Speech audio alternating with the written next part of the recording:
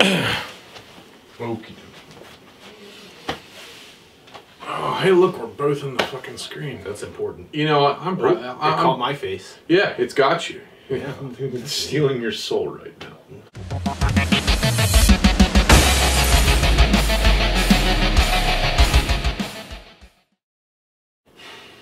What's going on, y'all? Paul the Barbarian here. Made a trip up to Philly. Gonna hang out a little bit.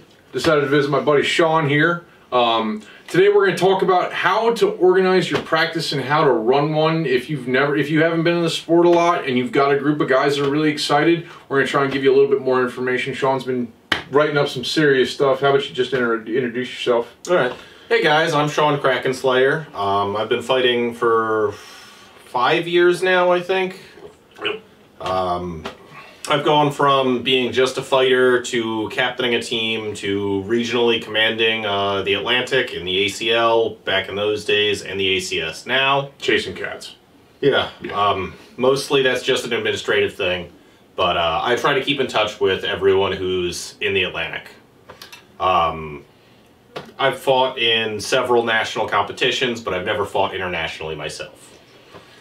And that's not a big deal. There's like going international is a hell of a money sink, and doing stuff here in the States, we get more fighting here than we do overseas. Like I fight maybe 5 times in a day at an international tournament, and if I go to a practice here or do something like that, I get a lot more fighting in here for a lot less money. I was gonna say that's the money part is what I think about it. Like the price for me to go to an IMCF or a Botten would probably be what I would spend for the rest of the season for travel. Yeah, probably. And everything else would be local, which this actually follows really, really well into building the local scene, because practice is actually where you get more guys to stick around than like big flashy events. Yeah.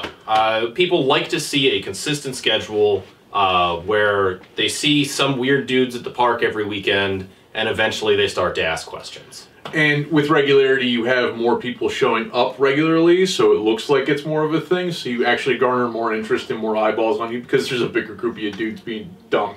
Yeah. And swinging axes and swords and stuff, and running around. We've got a whole little list in front of us, because we decided to be smart and give ourselves bullet points. We ramble way too much. Hydrate. Yeah. Hydrate. Hail hydrate. Hail hydrate. Very important thing, as a coach, as a guy running a practice, make sure that the biggest thing that I feel is the preparatory part. Sometimes it gets it gets lost, is stretching, hydrating, making sure that you're taking proper hydrating breaks, like making sure that people are staying loose. If you take like a 20-minute break or something like that, make sure everybody like shakes themselves back out. And that comes with like building your schedule. Like people start to understand like how you want to run your practice. And I think that's where you're aiming at with schedules, like being able to break down your practice and go, hey, we're doing like 20 minutes of our cardio, we're doing 20 minutes of striking, like stuff like that. I'll shut the fuck up.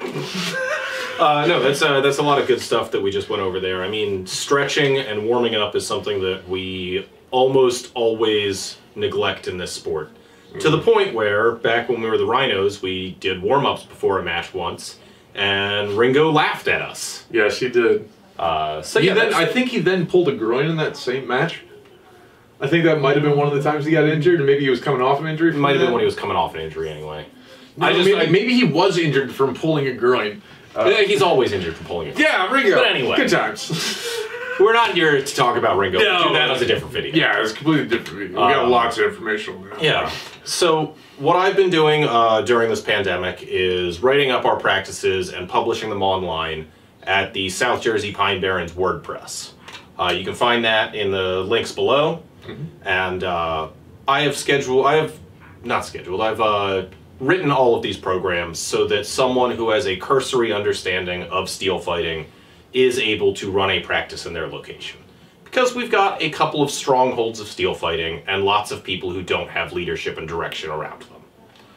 And that's 3/4 of the time is the lack of information, where you start training guys wrong, or you're just going, not wrong, but you're just going about it in an inefficient way. And all the information that we've put together over the last like 5 years for you, 7 years, like 9 years the sport's been around doing the thing, like we've learned a lot. Why don't we have this information easily accessible? And I think that's really a good thing that you've been doing. And that's why I've been trying to do this YouTube channel, is put out more information for people to make it more easily accessible for people.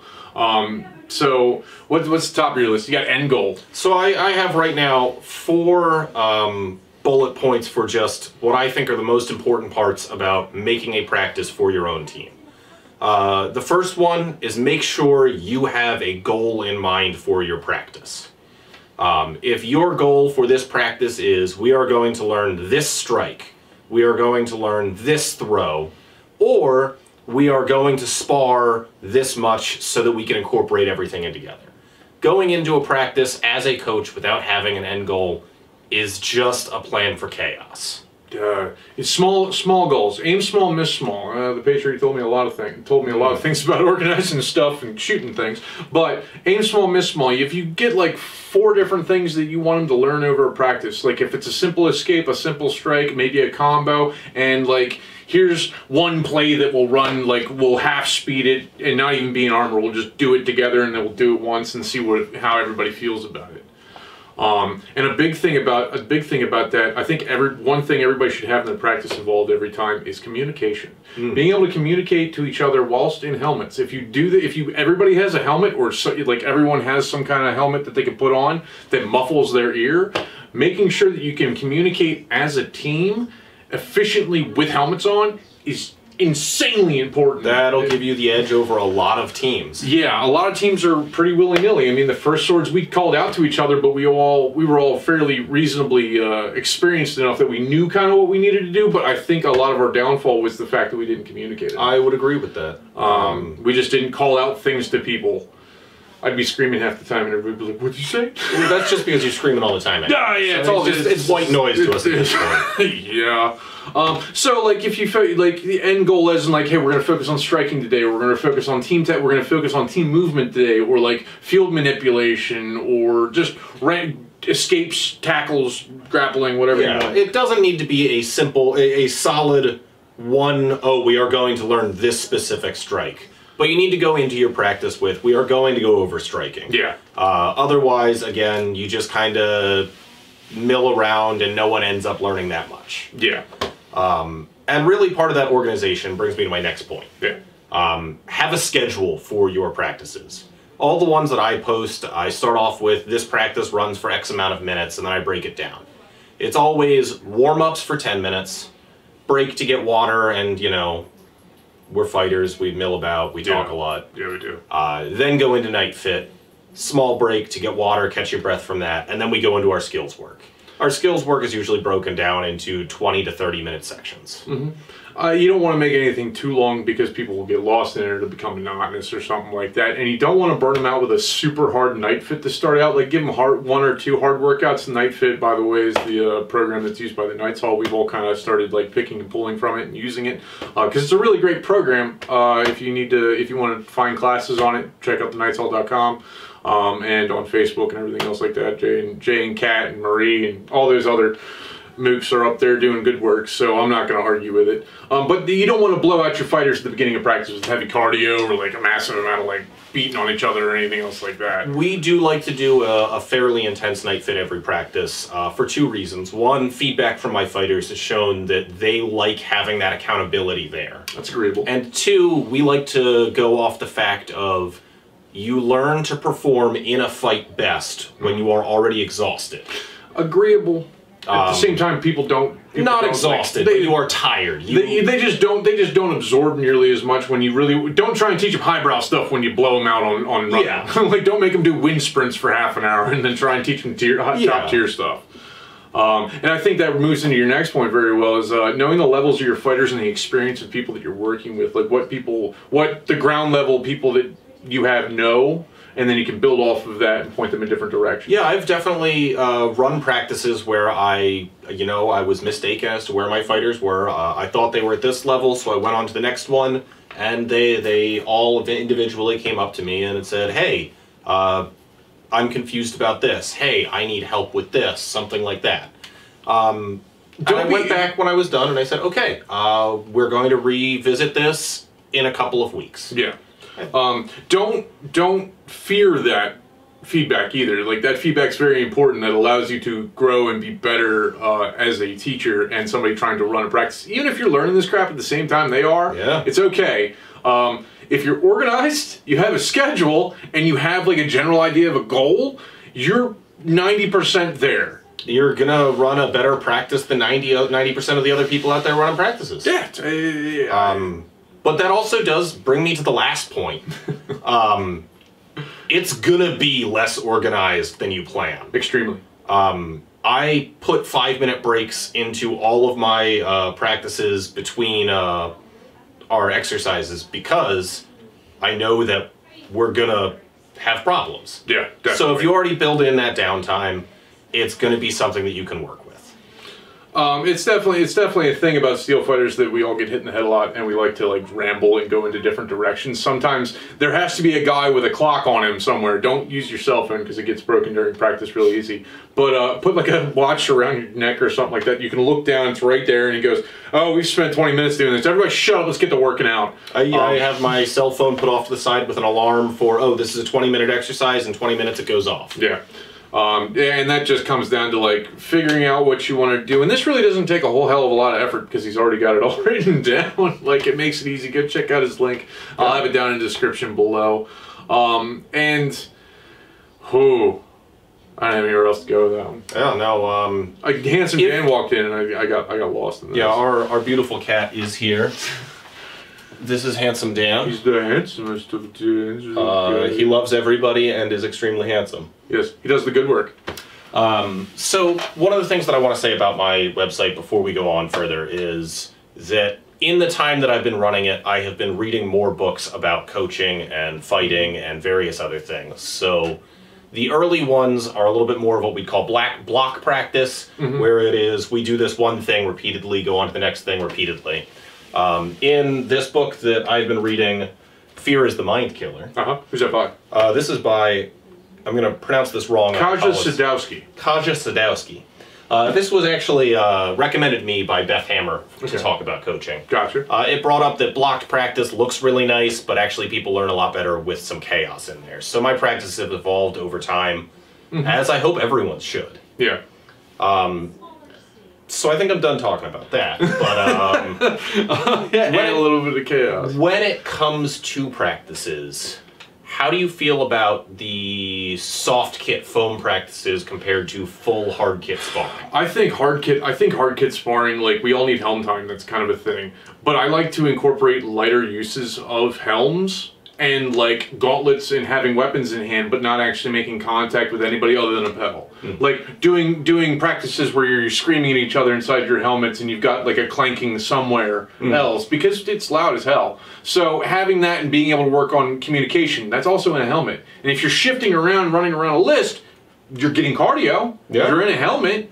You're moving around with, you're building the neck muscles to hold your neck up because you don't have all that extra shoulder padding there to hold the helmet up. You actually have to use your neck to keep your head up. And it also helps you teach don't look at the ground. Yeah. No, don't look it down. I do love steel sparring for things. No, that was the other part. I do a full steel kit practice once a month, once every other week kind of thing.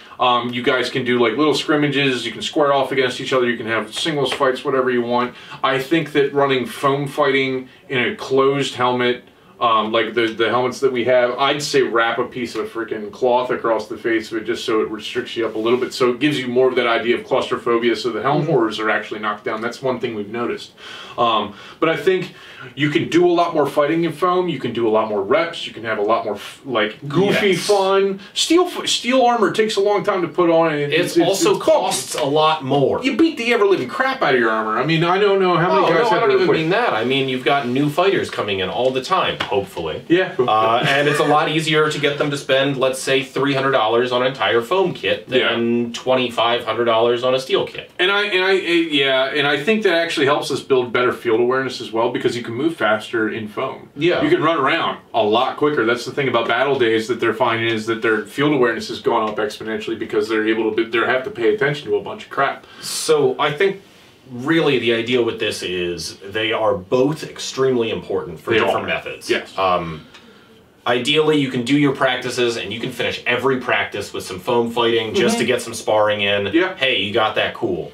And then you schedule your steel practices. Yeah, you make sure everybody knows, so they show up and they do the steel fighting practice, and they make sure, and you have enough people in steel to maintain doing more rounds, because when we go to a practice, we try to do steel fighting, like you put on the full steel kit and everything else like that, you maybe get six rounds. Yeah. And people are dropping because of armor failures. There's not as much enthusiasm to fix the armor repair real quick, because we're not under pressure or anything else like that. You don't have the adrenaline, so you're more likely to feel injuries a lot quicker, or you feel pain. You get punched in the face, you get some adrenaline, but it's still completely different from when you're competing. Yeah, it's a completely different mindset kind of thing, and I think that's where foam outweighs, like, gives us a different angle to sharpen. Like, you sharpen every edge, and I think that sharpens a lot of edges that we have. Just by dint of being able to be faster and moving and doing more, getting more reps in. But that always comes, like, and then you can incorporate using steel weapons and steel helmets and everything else like that, and doing different drills and everything, so you still get more helm time in your actual steel stuff. I like telling people, put on your gambesons and then go fight foam. Yeah. I'd say the full foam kits are great and everything else like that. They're cool. If you use a nicer sword than just like pull noodle on a PVC pipe, I'm going to make a video about making swords so people actually know how to make swords and not kill each other. If you wear gambesons and like one of the helmets you can buy for 80 bucks instead of spending $400, get some cheap hockey gloves and you can beat the crap out of each other with gambesons on, and then you're dealing with that heat exhaustion. What I like about having the foam as well is you can start working a little bit more grappling things, like kicking someone's shin. Honestly, if I'm just wearing my padded chausses, I don't want to kick your shin with my shin. We're not kicking shins. It's going to hurt a lot. It's going to be terrible. Yeah. So I'm a big fan of the foam. We haven't had any steel practices since COVID because COVID's real, and you should be wearing masks, and you shouldn't be doing grappling practices at practice right now. And it sucks. Yeah, it does suck. It's horrific. He had it. Yeah. He almost died. So let's move on. Drills. When I think about drills, you just wrote it down there. Drills. I think about going to other sports that are akin to our sport and pulling their agility drills, their speed drills, their acuity drills, which is like sharp movement. I know that follows under agility, but it is more so about muscle training than anything else, like getting the explosive action that you get from a football lineman or a linebacker or something like that. They have a lot of foot drills, like corner drills are great for us, because if you can kick a dude's feet out and you watch him fall over, you just kick his toe once. Yeah. Watch him fall over. It's the best thing in the world, because you're like, I didn't have to touch him. I barely touched him. I love taking drills that work on general skills like that directly from other sports, which have proven that they work. That's my thing. They've already done all the research. They've already done all the R&D. But there's also, obviously, it's a different sport. We need to do our own things as well. Very agreeable. I make up new drills for all of my practices. Yep. One of my favorites I was just calling a chaos ass to rail drill, where I set up 3 out of 4 sides of our list and had a target on each of those sides, and we kind of ran around in a weird circle, figure 8 thing. So there was some chaos. It taught everyone to get a couple strikes in, get their ass to the rail, and assess for when it was safe to find the next target. Those are all extremely important things in our sport. That's like, I think that actually makes the fighter level go up like a couple notches when they have better field awareness. Like, because you can be a subpar fighter, if you know where you are on the field, you are exponentially more dangerous because you can position yourself to take out that guy real easy. I mean, 90% of the takedowns we have are blindsides. Yeah, just a cross-check to someone from behind. Yeah. And if you know where you are and you know where the other guy is, then that's not, you're, one, going to be more defending against it. Number 2, you're going to be better to find that kind of thing. And the drill that I've been running lately, the past couple of weeks, that I've been a big fan of, I'm calling line drills, where you have 2 partners, and they're not close enough to be grappling. They are at like a B range, so they can strike at each other. By having 2 people instead of someone striking at a Pell, that target is constantly changing in height, in distance. It's forcing your attacking person to adjust every part of their strike, which is extremely important to learning. Yeah. I mean, it also gives them a better analog. Like, it's the analog that they need, because another fighter is going to move side to side. He's going to move backwards and forwards. Like, you need to be able to build that range. You need to be able to build that positioning situation. Like I completely follow that. Even just shadow boxing with each other, that's kind of what you're going at. dancing around each other, like throwing faux strikes, making sure that it's blocked. You're not throwing real fast. You're like going like half speed, but you're still giving it some ass. Make them block and everything else like that, and make them try and position themselves to get a better shot on you, kind of thing. Yeah. We used to do a thing where you'd stand toe to toe and you'd just like strike, and then the other guy would immediately strike at you, and you'd block. You'd have to immediately come with a parry or a block, and we would just beat the crap out of each other with foam sticks. That actually sounds like a lot lot, which is also very important to practice. Practice has to be fun, or they're not going to show up. Yeah, this isn't PE. This isn't boot camp. No one is forcing anyone to. They're not beholden to you just because you're the leader. Yeah. If people enjoy hanging out at your practices, they will keep coming. Definitely. If they don't, some of them still might, but you're going to lose a significant portion. Practice beers help. After practice beers helps a lot. Yeah, they do. I'm not pushing that. But hey, you got some other books over there. What else you got? So one of the other books that I've been reading lately is Becoming a Supple Leopard, which is about body mechanics and mobilization of all your different joints and how that works together. This I got actually because back when the Night Fight TV show was being filmed, I was training to get into that, and I blew out my shoulder. Yes, you did. That was at this point, I want to say 2.5, 3 years ago. 2.5? Somewhere around there. Whatever. 2.5. I was still dealing with it up until about this past Christmas. Yeah. After reading, stretching is a very static thing. Mobilizations, which is what this talks about, is more about getting deep into the muscle. It's closer to a massage thing than it is to an actual stretch. Using a tennis ball or lacrosse ball? Tennis balls, lacrosse balls, yoga balls. I've got a bunch of different stuff now. All the balls. Yeah. It's all about balls all over my body right now. Yeah, it's what it is. And after 3 weeks of doing shoulder mobilizations, I have zero pain in my shoulder anymore. There you go. I blew my mind. I can't argue with results, really. Yeah. And my last book that I have over here is actually one that I have not yet started. But I've been talking a lot on Facebook about how I want to become a better coach and things like that. And Alex from Canada. Yeah, Alex, Bear Blackspear. He's got a YouTube channel, does all the breakdowns. We do live streams every now and again. He suggested The Book of Martial Power, The Universal Guide to the Combative Arts by Stephen J. Perlman. Such a white guy. I haven't read this yet. He's such an analyst. But looking through it, it's got some diagrams. I love diagrams. You'll notice that when you go to my website.